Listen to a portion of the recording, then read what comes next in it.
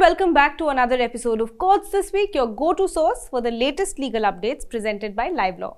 I'm your host Ostika Das and I'm here to take you through the most significant updates from this week. From the corridors of the Supreme Court to local judicial proceedings, I'll be providing you with clear and concise summaries that keep you informed and ahead of the curve. Remember, for a more in-depth understanding, do visit our website at www.livelaw.in. In today's episode, we cover the NEET UG 2024 controversy, the Bhojshala-Kamal Mosque row, plea seeking and investigation into Mukhtar Ansari's death in custody, and much more. So let's dive into the headlines. In a significant decision this week, the Supreme Court of India directed the National Testing Agency to publish the NEET UG 2024 results on a city-wise and centre-wise basis on their official website, ensuring that the identities of the students remain masked. This decision was the result of a batch of petitions that called for the cancellation of the NEET UG 2024 exam, citing allegations of paper leaks and widespread malpractices. The bench, headed by Chief Justice of India D.Y. Chandrachud, emphasized the necessity for transparency in the examination process. They instructed the NTA to complete the exercise by noon on Saturday, allowing for a thorough review of the data. The Solicitor General opposed the move, arguing that it was unprecedented and unnecessary. However, the court insisted on the importance of dissecting the complete data to ascertain the extent of the alleged leak and enable a fair assessment of the centre-wise marking patterns. As per the Supreme Court's order, the results have now been released on NTA's website. This week, the Supreme Court dismissed a plea filed by two convicts in the high-profile Bilkis Banu case, which challenged the January judgment that had set aside their remission granted by the Gujarat government. The bench, comprising Justices Sanjeev Khanna and Sanjay Kumar, asserted that it could not sit in appeal over a judgment rendered by a coordinate bench. In this landmark judgment, a bench of Justices B.V. Nagaratna and Ujjal Bhuiya had held that the Gujarat government was not the competent authority to grant remission to the 11 convicts in the Bilkis Banu case, as the trial had been conducted in Maharashtra. Consequently, the convicts, who were prematurely released in August 2022, were directed to surrender. Challenging this January 8 judgment, the present plea was filed by convicts Radheshyam Bhagwandas Shah and Rajubhai Babulal Soni. The petitioners also sought relief of bail. Shah and Soni, as well as the other convicts, were sentenced to life imprisonment for multiple murders and gang rapes against the backdrop of the 2002 communal riots in Gujarat. One of their victims was Bilkis Banu, who was 21 years old and 5 months pregnant when she was gang raped by them during the 2002 communal riots. Bilkis Banu approached the Supreme Court in a writ petition challenging the premature release of the 11 convicts. Other public interest litigations were also filed against the premature release of these 11 convicts. In a significant development in the Adani Hindenburg matter, the Supreme Court this week dismissed a petition that sought a review of its January verdict, which had rejected a plea for a court-monitored investigation into allegations against the Adani Group. The bench, including Chief Justice D.Y. Chandrachud, maintained that there was no error apparent on the face of the record to warrant a review of that decision.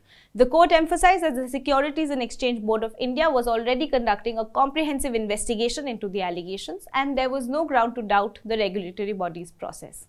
This case stems from allegations made by Hindenburg Research in January 2023, accusing the Adani Group of various financial malpractices, which the conglomerate has vehemently denied. This week, the Supreme Court heard serious allegations from Umar Ansari, son of late Mukhtar Ansari, claiming that his father was poisoned while in jail and denied necessary medical treatment, ultimately leading to his death. The bench, comprising Justices Rishikesh Roy and S.V.N. Bhati, issued notice seeking a response from the state of Uttar Pradesh to an application for amending a writ petition that had been previously filed with a prayer for protection for Mukhtar Ansari in custody. The Supreme Court had issued protective orders in this writ petition. After Mukhtar Ansari passed away in jail on 28th March, his youngest son Umar has moved this application to amend the prayers of the original writ petition. The amended prayers seek the registration of an FIR for the alleged murder of the petitioner's father and the constitution of a special investigation team to investigate the cause of death. During this week's hearing, Senior Advocate Kapil Sibal, representing Umar, highlighted the urgency and gravity of the situation, emphasizing the need for a thorough inquiry into the circumstances surrounding Mukhtar Ansari's death. The state of Uttar Pradesh, however, opposed the application seeking to amend the original writ petition. Accordingly, the bench allowed the state time to file its written response to this latest application. This week, the Supreme Court dismissed a petition by Karnataka Deputy Chief Minister D.K. Shivakumar challenging a High Court order that had refused to quash a disproportionate assets case against him. Senior advocate Mukul Rohatgi, appearing for Shivakumar, submitted that the investigation had commenced without obtaining prior sanction under Section 17A of the Prevention of Corruption Act, pointing out that the question of whether Section 17A would apply to offences allegedly committed before the 2018 amendment through which this section was inserted in the legislation has been referred to a larger bench in the Chandrababu Naidu case. However, the bench comprising Justices Bela M. Trivedi and Satish Chandra Sharma held that the proceedings could not be quashed based on a split verdict regarding the applicability of Section 17A of the Prevention of Corruption Act and proceeded to dismiss the case. This week, the Maharashtra government informed the Supreme Court that a 4.39-acre land parcel in Bandra Kurla will be handed over by September 10th for the construction of a new Bombay High Court building. The special bench led by Chief Justice D.Y. Chandrachud has been closely monitoring this project and had previously urged the government to expedite the process in a suo motu petition regarding the heritage building of the Bombay High Court and the issue of additional land allotment. The court emphasized the need for a modern judicial infrastructure to meet the growing demands of the legal system in Mumbai. The new building is expected to address the space constraints and improve the working conditions for judges, lawyers and litigants. The Supreme Court will continue reviewing the progress of the project in August. At the same time, the special bench recorded in its order that the Chief Justice of the Bombay High Court will be at liberty to convene meetings and ensure that due monitoring of the project is being carried out continuously. In a notable development, retired Justice L. Narasimha Reddy has stepped down as the head of the Commission of Inquiry into alleged power procurement irregularities during K. Chandrasekhar Rao's tenure as Chief Minister of Telangana. This decision came after the Supreme Court expressed concerns over Justice Reddy's press statements. During a hearing this week, Chief Justice of India D.Y. Chandrachud alongside Justices J.B. Pardiwala and Manoj Mishra indicated that Justice Reddy's comments might imply prejudgment of the case. The Supreme Court was hearing a petition filed by Rao challenging the notification issued by the new Congress-led government in March this year constituting the commission. He approached the Supreme Court after the Telangana High Court dismissed his challenge on 2nd July. Senior advocate Mukul Rohatgi, representing Rao, criticized the inquiry as politically motivated. During the hearing, the CJI stressed the need for procedural fairness and the perception of impartiality in judicial inquiries. Senior advocate Dr. Abhishek Manu Singhvi, representing the state, was given time to consult, and upon resumption of the hearing, Senior advocate Gopal Shankara Narayanan announced that Justice Reddy had decided to resign from his post as the Inquiry Commission's chief.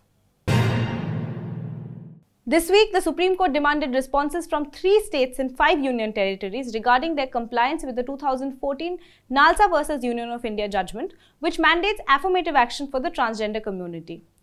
The contempt petition filed by members of the transgender community highlighted the lack of effective reservation policies affecting their educational and employment opportunities. The court directed states and UTs including Sikkim, Rajasthan, Telangana, Chandigarh, Delhi, Lakshadweep, Dadra and Nagar Haveli and Ladakh to submit their compliance reports by 31st August 2024. The Supreme Court's 2014 Nalsa ruling recognized transgender persons as a third gender and called for their treatment as socially and educationally backward classes. Despite some progress, many regions have yet to formulate effective policies. This case will be revisited on 6 September 2024, with the court emphasizing the importance of implementing reservations and welfare schemes to support the transgender community. In a key update, Justices N. Koteshwar Singh and R. Mahadevan were sworn in as Supreme Court judges this Thursday, bringing the court to its full strength of 34 judges. Chief Justice of India D.Y. Chandrachud administered the oaths. Justice Singh, previously Chief Justice of Jammu and Kashmir and Ladakh High Courts, is the first Supreme Court judge from Manipur. He has had a distinguished career, including stints at the Guwahati and Manipur High Courts. Justice Mahadevan, formerly acting Chief Justice of the Madras High Court, brings extensive experience in civil, criminal and tax law. He was elevated to the Madras High Court in 2013 and has handled over 9,000 cases. Their appointments fill the vacancies left by Justices Aniruddha Bose and A.S. Bopanna. The Archaeological Survey of India has delivered its survey report to the Madhya Pradesh High Court, concluding that the Kamal Maula Mosque was constructed using parts from earlier temples. In its report, the ASI has said that based on scientific and archaeological findings, the reused temple components date back to the Paramara dynasty period. It has further submitted that many temple carvings, including deities and mythical figures, were mutilated to fit the mosque's construction.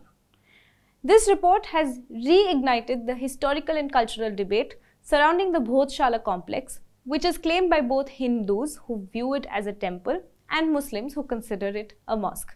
In related news, the Supreme Court is also set to hear a plea challenging the Madhya Pradesh High Court's order for the ASI survey, highlighting ongoing tensions over the site's religious and historical significance. West Bengal Chief Minister Mamata Banerjee has filed an appeal with the Calcutta High Court challenging an order that restrains her from making defamatory statements about Governor C.V. Ananda Bose. The interim injunction issued by Justice Krishna Rao on 15 July also applies to 2 members of the West Bengal State Legislative Assembly and a TMC leader. This injunction was prompted by statements made by Banerjee alleging that women felt unsafe entering the Raj Bhavan due to recent sexual harassment claims against the governor. The court emphasized that while freedom of speech is protected, it does not extend to defamatory remarks meant to harm reputations. Justice Rao's order aims to prevent further damage to the governor's reputation and restricts defamatory statements until 14th of August. The West Bengal Chief Minister has moved the Calcutta High Court against this order. In a significant political move this week, Justice Rohit Arya, who retired from the Madhya Pradesh High Court on 27th April, has joined the Bharatiya Janata Party. In an exclusive interview with Livelaw, Justice Arya explained that his decision to align with the BJP is rooted in a shared philosophy centered on human values and social justice. He emphasized that his aim is to continue his efforts to support marginalized communities, stating that he views the BJP as a platform to help realize his vision for justice and inclusivity. Justice Arya clarified that despite his new political affiliation, he has no intention of pursuing electoral politics. Instead, he plans to contribute to public life by advising the BJP on various issues. He also voiced support for the recently introduced criminal laws, including the Bharatiya Nyaya Sanhita, Bharatiya Nagarik Suraksha Sanhita, and Bharatiya Saksha Adhiniyam, praising them for incorporating ancient justice principles. He also spoke about his past judicial decisions such as denying bail to stand-up comedian Munawar Farooqi and his controversial order involving a bail condition that mandated an accused to have a rakhi tied by the woman whose modesty he allegedly outraged. This controversial rakhi tying order was later criticized and set aside by the Supreme Court. However, during his interview, Justice Arya defended his actions as aimed at achieving social harmony and resolving disputes amicably. He also remarked that post-retirement, judges should be free to express their personal views without compromising their impartiality during their judicial tenure. You can read the entire interview on www.livelaw.in. The West Bengal government has established a 7-member committee tasked with reviewing the recently enacted criminal laws. This committee is responsible for evaluating whether state-specific amendments are necessary and if the statute's names should be adjusted for local relevance. The committee comprises distinguished members including retired Justice Ashim Kumar Roy, the Advocate General of West Bengal, and senior officials from various departments. Their mandate includes examining the implications of the new laws on the state level and suggesting modifications that could better serve West Bengal's needs. The resolution passed on 16 July invokes Article 246(2) of the Constitution, which empowers state legislatures to enact laws on matters in the concurrent list, including criminal law and procedure. The committee has been given 3 months to submit its findings, during which it will engage with academic and legal experts, conduct public consultations, and seek diverse opinions. The Lokpal of India has dismissed a complaint seeking an investigation into Prime Minister Narendra Modi's allegations that industrialists Adani and Ambani were funding the Congress party with black money. The anti-corruption body led by former Supreme Court Justice A.M. Khanvilkar labelled the Prime Minister's statements as mere election propaganda based on conjectural facts rather than verifiable evidence. The complaint, filed in response to a speech made during the Telangana election campaign, was deemed to lack substantive allegations of corruption. The Lokpal's order stated that the speech constituted a series of hypothetical questions rather than concrete claims of wrongdoings. The body also noted that the speech did not indicate that the Prime Minister possessed any actionable intelligence related to the accusations. Consequently, the Lokpal concluded that there were no grounds for further investigation into the Prime Minister's allegations. And that is a wrap for this week's Legal News Roundup. Before we bid adieu, the entire Livelaw team has a small request for our dedicated viewers. As an independent and fact-driven media organization, we are deeply committed to fearless and ethical journalism. To continue bringing you the latest legal updates, especially in this dynamic audiovisual format, we rely on your support. So here's how you can help. Give our video a thumbs up if you found it informative. Share it with your family, friends, classmates and colleagues. Make sure you subscribe to our YouTube channel for more insightful content. Drop your valuable thoughts and feedback in the comments below and hit that bell icon to stay updated with our latest releases. Don't forget to visit our website at www.livelaw.in for our in-depth reports and analysis. Not only this, but the Livelaw channel offers memberships for only ₹89 per month. Become a part of LL supporters today to access exclusive perks such as loyalty badges next to your name in comments and live chat, priority to reply to comments, and for our Student Pass audience, early access to explainers and legal updates. I'm your host, Ostika Das, and it's been a pleasure bringing you this week's legal news roundup. Until next time, stay informed and stay engaged and stay tuned to Livelaw. Thank you for watching.